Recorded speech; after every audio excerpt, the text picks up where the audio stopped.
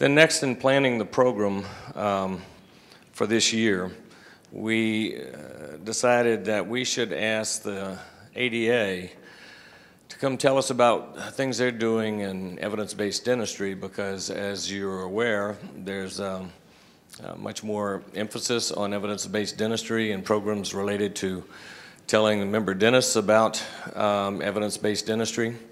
And so we contacted the ADA, and I asked some people who have served on scientific council and things like that about who we should request to come talk, and the answer was our next speaker.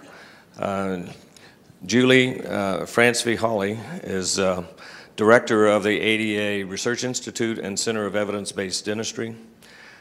She leads several of the evidence-based dentistry initiatives, including the website, clinical recommendations, and the EBD Champions program. And we've had several of our members participate in the Champions program, as well as some of our faculty members participate in it. So we're quite pleased to have her here. She's a registered dental hygienist with a PhD from Harvard and postdoctoral research experience at UCSF. So she's going to tell us about what ADA is doing in evidence-based dentistry, and thanks for coming. Thank you. First of all, I'd like to thank Tim for inviting me to be here today. I have been part of those people at the sidelines watching these PBRNs and anxiously awaiting your data, because we feel that your data will help us do some of the work we do at the ADA in regards to EBD. And that's what I'm going to talk to you about, is what do we do? I'd like to start out with this picture. Pictures tell 1,000 words. And it's such an interesting picture. It's from UIC Dental School about late 1800s. And if you look at these gentlemen, these dental students, there's a lot of things that are different. I mean, there's some obvious things. They are standing up, so we didn't have chairs for the clinicians. They don't have masks and gloves, so they're not concerned or as knowledgeable as we are today about infection control. Some things are the same. They still have a handpiece, different types of handpieces, but we're still looking at a surgical model of repairing decay. The rubber dam is the same, so some things haven't changed in 100+ years. These students likely have lots of questions, and as Dr. DiNucci indicated earlier today, when they go into practice, they're going to still have questions. How do they answer those questions? Well, my thought is they're probably looking at two things. One is what my friend Mark Siegel calls a man who statistic. I knew a man who said. And the man who said is probably the man standing in the front of the room. The other thing is their own experience, that in my hands this works. And at that time, that was the best information they have. Now, this is a more current image from a dental school, and I don't know what school this is. We can see that we now have a chair, so our backs don't hurt so much. And we're so scared of infection control that we got rid of both the dentist and the patient. But now we have a new tool, the computer screen, and right here you see these digital radiographs. But it's information. Information is a tool that we have. It helps you make knowledge-based decisions, and it's a chairside tool, so that's why I love this image. So now we talk about this information, and this is some newscasters from the 60s and 70s. Anybody know who these people are? Faye Flynn and Joel Daly. I grew up watching these guys every night at 6 o'clock news, Channel 7. And you'd sit down on the couch, and by the way, we'd go to my aunt's house, and at their couch they had that nice plastic all over the couch and the rug so that you wouldn't have to worry about spilling everything. You didn't have remote control, so you turned the TV on and you watched the news, and you found out everything that was going on in the world that you needed to know, everything that was going on in Chicago, the weather, the Bulls, the Cubs, everything you needed to know you learned from Joel Daly and Faye Flynn. And now today we have our remote control, so we have channel surfing. We have ABC, NBC, and CBS still, and we have CNBC and MSNBC and CNN and Headline News. There's so much information. So we have access to so much information, and look what happened to the newscasters. They shrunk because you have to have all this information. If we look at the upper left on my screen, we have someone talking about something going on in the snow. We can see some fashion information about New York Times Vogue, a plane crash, the weather. You may need to have information about your stocks. Information overload, and this is the same when it comes to dentistry. We have now access to so much information about the most current research, And yet, how do you find the information that's most important to you and your patient? And if you find it, how do you get the time to read it and critically appraise it? So we understand this is a challenge. When I started the ADA in 2004, we had a symposium, an ABD symposium. We invited 30 to 40 stakeholders in a meeting, sitting around, and one of the things we discussed is what should the ADA do in terms of helping dentists implement EBD? Should we be the ones doing the research? Should we be the ones doing the systematic reviews? And the answer to those questions was no, because we wouldn't really make much of an impact. There are already a lot of groups doing that. They said what the ADA should do is help get this information into the hands of dentists. And they said one of the ways we should do that is by developing a website. So that gave us the foundation to develop a Center for EBD, which was launched in 2007. And the center has a twofold vision. So we have two lenses to this set of eyeglasses. The first is to disseminate the most current scientific information, and the second is to help dentists implement it. And so that's what I'm going to talk to you about today. The first three things here, our website, our summaries, and our recommendations, are dissemination activities and tools. And the last line is some of the ways that we're helping people implement EBD. So I'm assuming that most people in this audience knows what evidence-based dentistry is. We typically, when we see any definition of evidence-based practice, there's three realms: the science or the evidence, the clinical expertise, and what that patient needs and wants are. And some people are afraid that EBD will dictate the type of procedures that you do or you offer to your patients. But I'd like to argue it's the opposite. It enables you to make knowledge-based decisions that are catered to that individual patient's needs and preferences. The ADA has a definition of EBD. We call it an approach. It's a way of making knowledge-based decisions. And we have those three elements: the scientific evidence, the dentist, and the patient in this definition. So here's our website. It was launched in 2010, last March, so it's not even, actually it's probably just about a year old at this point. It was funded by a grant from the National Library of Medicine and NIDCR, so we are very thankful for them for funding this. And the neat thing is, since we got funding, it's open access to anybody worldwide. We like to think of this website as having three main buckets of information. The first bucket is our database of systematic reviews and our summaries. So we have a database of over 1,300 systematic reviews on oral health topics. They're categorized by topic. You can also do a search. We think that these systematic reviews are wonderful. We know that they're wonderful. They are rich with so much information that are useful for the practitioners. And this information is buried in 6 to 10 pages usually, but maybe up to 200 pages of scientific documents. And so how do you get this useful information to the practitioners? This is where we came up with the concept of a critical summary. These summaries are about page to page and a half long, and they summarize the systematic review, summarize the science, and also give you the so what. What does this mean to me when I'm treating my patient? I like to think of these summaries as an onion. You have the outer layer, and you can peel the onion and get deeper and deeper into the science if you need to. So the outer layer we call an overview, and it's 2 sentences long.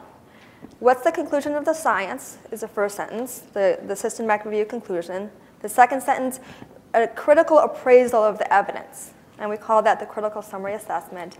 And then we have a rating, an evidence quality rating. Is it evidence good, limited, or poor? So if you're on our website, and remember I said we have 1,300 systematic reviews, we're trying to develop summaries of this. We have about 70 to 80 people involved in summarizing these systematic reviews. We are never going to get all of them summarized. We have some very ambitious goals. We're going to summarize as many as we can. But right now, you'll notice that only a handful of them have summaries. How do you tell if they have a summary? You see that little, if I had a pointer, I would point to it, but that little green icon that looks like a piece of paper. You see 2 of these systematic reviews have summaries. If you're on the website and you want some information, if you just hover over that title, we get a pop-up box. And I had to blow this up because I'm getting old and I can't read the text unless it's blown up like this. So you have your systematic review conclusion, your critical summary assessment, and your evidence quality rating. For some people, that may be enough, or they may be at the chair side, they need to move on, they'll go back and read more later. And that's when you start peeling the onion. If you click on the title, you'll get the full critical summary, which includes 2 more things. It includes a structured abstract. That's a summary of the science, what the authors of that systematic review said, and a commentary, the critical appraisal, the so what. Why is this topic important? And we appraise 2 things. We appraise the systematic review. Did they do it the right way? Did they have a good question? Did they have a good search strategy? Did they abstract the data and analyze it appropriately? Did they do the right statistics? They may have done all that perfectly, but they may not have great evidence that was identified. So then we also praise the evidence itself. And then the clinical implications, what do you take to your patient? How do you apply this? This is what our summaries look like. On the right, you'll see the overview box is repeated, and then we have the full summary. Some of you may have noticed that JADA also has a new feature called Critical Summaries. They're publishing one of these a month. Underneath the overview box on the lower right, we have some related resources. You can get to the PubMed abstract. You can get to some other databases. If this is a JADA article, it's open access from day 1 from this website as well. So now the core of the onion. How do you get to the core? How do you get access to the systematic review? Well, unfortunately, we can't post all systematic reviews on the website because there are publishing and copyright issues. We can post our JADA ones. But what we have here is if you click on the title, the blue title of the systematic review, you get a link to PubMed. And then through PubMed, you can get access to the abstract, and frequently you can get access to the article from the publisher. Some of these are open access, some require a subscription. If you are an ADA member, you can contact the library, ADA library, and we can give you a copy of the document for $7.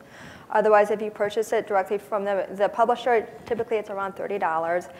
And something that I'm saying today for the first time ever, we just got a subscription to Cochrane for all ADA members. So that's new.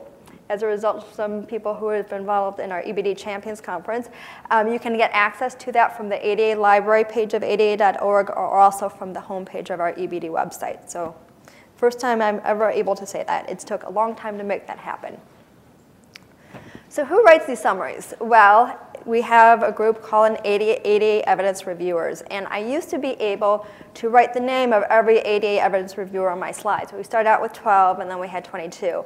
Now, by the end of this year, we're going to have 70. And I mentioned that my eyesight is going. I can't read that small font, so I can't list everybody's name. But thank you to everybody who's involved in this program. I know we have at least a couple ADA Evidence Reviewers in the audience.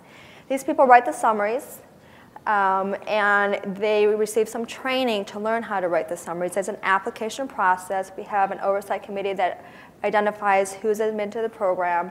They attend this workshop. We have some mentoring. And it's really a pretty neat editorial and review process to develop these summaries.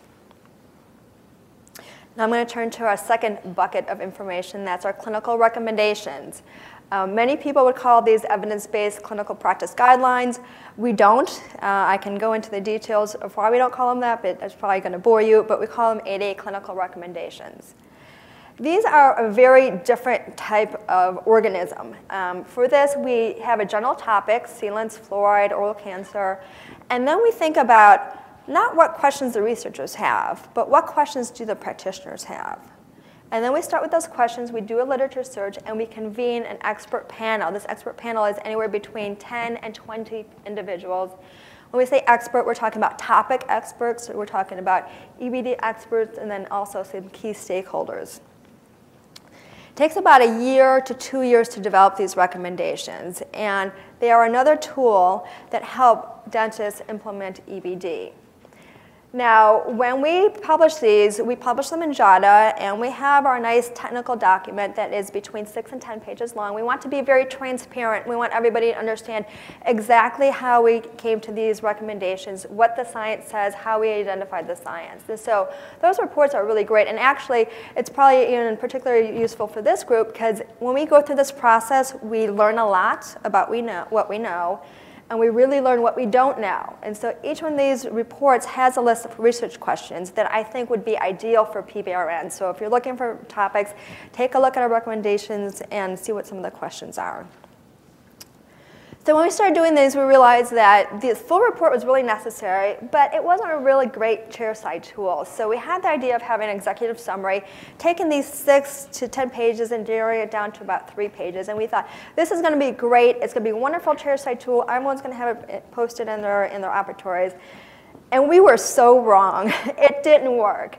So we took that feedback, we had a few focus groups, we got some information, and now we've translated even further to these chairside tools. And this is a picture of the one that we have for topical fluoride. We have a similar one for sealants. They're available through our website, the EBD website. If you want a laminated copy, you can give us a call. We can send you laminated copies. These are being used. People are downloading them. They're calling us, asking for more copies. Several dental schools are incorporating it into their teaching. So we finally feel like we have a tool here that people are using. Still always open to feedback, but wanted to let you know a little bit about that program. So now thinking back to that EBD symposium that we had in 2004, they wanted a website. They told us our website should have a couple things. It should have a database of systematic reviews, which we have. It should give you one-stop shopping, which is the second thing I'm going to talk about right now. And it should have a registry of clinical ideas. So I'm going to talk about the one-stop shopping. We agree that we want this to be the place that dentists go to first. But we also would be foolish to think that the ADA is the only one that's ever going to develop anything of use. There are so many awesome websites already out there. So what we have is a resources page that has links to all these other resources. We have links to other databases, other areas that have summaries, tutorials, a variety of different things. So if you're interested in implementing EBD, I would encourage you to go to that resources page and see what we have up there.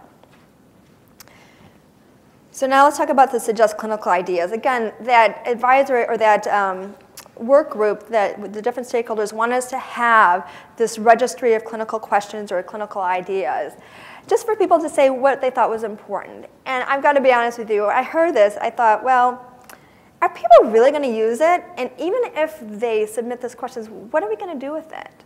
Well, I can be honest with you that the day that the website was launched, this was my most informative and interesting part of the website because people were submitting questions. And you can ask what we do with those questions. Well, remember now we have this database of 1,300 systematic reviews that we need to summarize. We can't do them all, but now we know what questions are important to you. That helps us prioritize. We have these clinical recommendations that take 2 years to develop. We have expert panels. We've got to be pretty picky on what we choose. Now we know what's important to the practitioner. This is helping us in the work we do. This section is also very transparent, and I would hope that some of the PBRN people here would take time to snoop around. I invite you to snoop around. So if you go to the Suggest Clinical Ideas area, you'll see the most recent suggestions. You click on a Vote Now feature, and now you will see a topic index. And you can go topic by topic and see what are the questions people are asking. And they can vote on it, and the more votes they get, it goes to the top of the list. It tells us what's important. We can see some questions about restorative dentistry, caryology and caries, and implantology. So again, I encourage you to use this information. It's open access. We want everybody to have this information and apply it. So who oversees the website? We have a group called the Critical Review Panel. There are 13 people on this panel. We started out with 5. You can see that these are some very knowledgeable and talented people in evidence-based dentistry from all over the world. It's a great honor to be able to work with these people. They are passionate about EBD and getting it into the hands of the practitioner.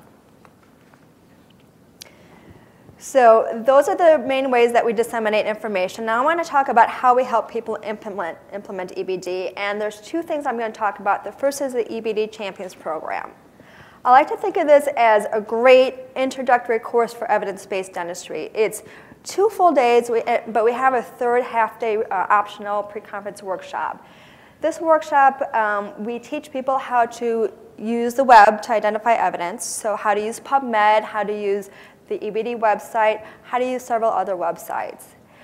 And then we had the 2-day conference, and then listening from a variety of speakers. We have those EBD experts that are up there talking, and we have a lot of practitioners who are everyday people all over the country, and they're implementing EBD. What are their experiences?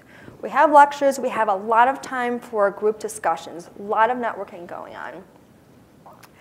And we're asking these people to do a variety of things. We're asking them to learn about EBD. We're asking them to implement EBD.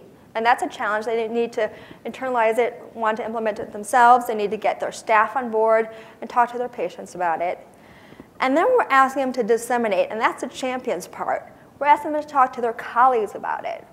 And we are carefully evaluating this program. We do a survey before the conference, at the conference, and 8 months later to determine if they're changing anything that they know, if they're changing what they think about EBD, any of their behaviors, and how they're disseminating. And they're doing a great job disseminating. We have people just talking to colleagues. We have people starting study clubs. We have people giving lectures, and there's actually a guy who now has a blog, and every month he gives a new topic that he discusses, a very specific topic related to EBD. So it's been a wonderful program. Unfortunately, it's just a couple weeks away, and we're already booked in terms of registration for this year. We're looking to have the conference again next year, so please keep in mind that that hopefully will be available. I also want to say it's actually a really fun conference. In addition to learning all these neat things, last year we had opera singing, we had hula dancing, and chant. So it was really a great activity. So here are just some of the comments that we received last year. And I like the last one. They talk about the passion of the presenters, but I think that that's an underestimate because everybody in the room was passionate. The entire audience is what made that conference really a great conference. So now I want to turn to a collaboration that we have with Forsyth. So if the Champions Conference is an introductory course, this is a very intensive course. What we've had over the past several years is people saying, I want more in-depth training. I want to know how to critically appraise some of these articles, the systematic reviews, and RCTs. So we had a need. At the same time, Forsyth had been collaborating with Oxford University for over 10 years to offer an intensive EBD course at Oxford. And that course was very popular, but they noticed that they didn't have a lot of participation from North America and South America. Obviously, it's a big expense to travel over there. So they wanted to bring it to the US, and this was a great collaboration. We had a need, they had a solution. So we worked together to bring this to Forsyth. They offered the course last year, was the first time we offered it. It's a one-week course. Target participant is just about anybody who's interested in EBD. We had people last year that were from private practice, from education, from research. We had people from the CDC. We had editors for different journals. It was an international group, most people from the US, but we had several people from South America, Russia, and one individual from Egypt, and I'm going to talk about him in a minute. What you get, well, it's a one-week intensive course. Again, we're talking about critical appraisal and more advanced searching techniques, learning how to implement EBD. It is a very hands-on course, very little lecture time. We do have 3 hours of statistics, and it's kind of challenging to sit through 3 hours of statistics, so we tried to break it up for you, but it was great. And then you get a boatload of CE. I think at the end it's something like 45 hours of CE. So this is the group that we had last year. The main instructors were Rick Niederman and Derek Richard. Rick is from Forsyth, and Derek is from Oxford. We also have in the center in the blue sweater was Sergio Uribe. He is from Chile. I received an email from him that him and his family are safe after the latest earthquake. He also participates in our website. We had folks, like I said, from the CDC. On my screen is the right, and I think on your screen is the left. The gentleman with the blue shirt and the tan pants, he was our friend from Egypt, Ahmed. He's a dentist, and he's working on his PhD. And he traveled all the way from Egypt, and he wanted to make sure he got his money's worth. So whenever he didn't understand anything, he said, stop, do it again. So he made the instructors work hard. And then Thursday night, so the night before the last day, we all went out for a group dinner in Chinatown in Boston, and Jenny Cleveland from the CDC got up and said, okay, everybody, we needed to have some fun. Let's talk about what we would be doing if we weren't in dentistry. And so everybody took a turn, and this is Ahmed standing there, because he said, If I wasn't a dentist, I would be a soccer player because all the women would come after me. Now talk about what they did afterwards. This guy went back to Egypt and basically took the course to his dental school and taught the faculty how to do EBD searches and how to implement it. And it's just another great example of this continuing learning, knowledge dissemination. And even though this wasn't the EBD Champions program, he was a champion. He's now coming back to the US because he's going to participate in some of the website work that we do. So this was another fantastic course. We are offering it again. Last year was a pilot. It was very successful. We're having it again this year. So it's going to be the week of September 27th. Last year it was the end of October. And I was very disappointed because I lived in Boston for 5.5 years, and I wanted to see the Red Sox, and they didn't make it postseason. So we are making it earlier this year so that hopefully I can get everybody to a Red Sox game. So I'm going to leave you with a couple quotes. This is a bell-shaped curve. I don't know if any of you have heard of the diffusion of innovation theory. It describes how people use new innovations, whether it's an iPhone or something like EBD. We have our early adopters, and the majority of people in the middle of this curve are really looking toward their peers to implement something new. And I know I'm that way. When I just got an iPhone, I had to wait for my husband to get one, make sure it was okay, and I had to make sure that my 4-year-old daughter knew how to use it. And now my 1.5-year-old son is very good with the iPhone. I figured if they can do it, I can do it. So I'm kind of in the middle of this curve. But think about where you are in terms of implementing EBD. Here's a quote for someone who is a president of IBM in 1946, and you would have hoped that this person was an innovator, but I think not. And now this is a more current quote, and I love this quote. We think computing ought to be like a telephone or an iPhone. I think we're almost there. I think we're almost there. And think about where you want to be when it comes to implementing science when you're treating your patients. Do you want to be the cutting edge, or do you want to wait to see what everybody else is doing? So with that, I want to close and say thank you.